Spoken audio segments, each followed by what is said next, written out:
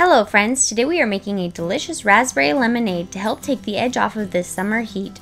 And for those adults who want a little something more, we will add a few more ingredients to make a drink that is commonly called Hippie Juice. For the raspberry lemonade, you will need 3/4 cup fresh or thawed frozen raspberries, 2 cups freshly squeezed lemon juice, which will be about 8 to 12 lemons depending on their size and how much pulp you leave in, and 2 cups of superfine sugar, not to be confused with powdered sugar, also known as confectioner sugar, which has cornstarch in it. Superfine sugar is just a finer grained granulated sugar that dissolves more easily. But if you're like me, you don't have any of this.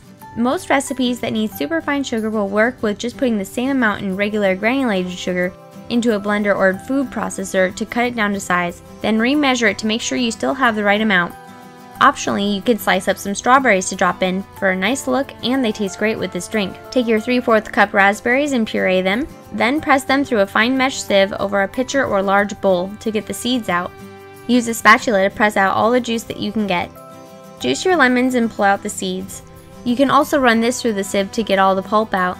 Add the 2 cups of lemon juice to the raspberry puree. Add 9 cups of water.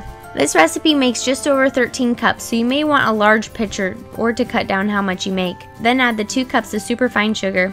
Whisk all of this together until the sugar dissolves and chill it in the fridge for at least an hour. Now to spice it up a little bit. To make the Hippie Juice, you will need 1½ cup watermelon vodka, 1/3 cup triple sec, and 1/2 cup of coconut rum. Add all of this to a measuring bowl. Use your raspberry lemonade to bring the total up to 7 cups. Then slice up 5 strawberries and add that to the mix. Chill it in the fridge until you're ready to drink. You can garnish this drink with a strawberry, lemon, and maybe a little basil or mint for some green. So try it and tell me what you think or what you would do differently. Switch up what kind of vodka you use to change the flavor. I've heard that cherry is pretty delicious too. Thank you for watching. If you like this video, please hit that thumbs up button, subscribe, and share with your friends. You can also check out some of my other videos. Enjoy your drink and have a great summer!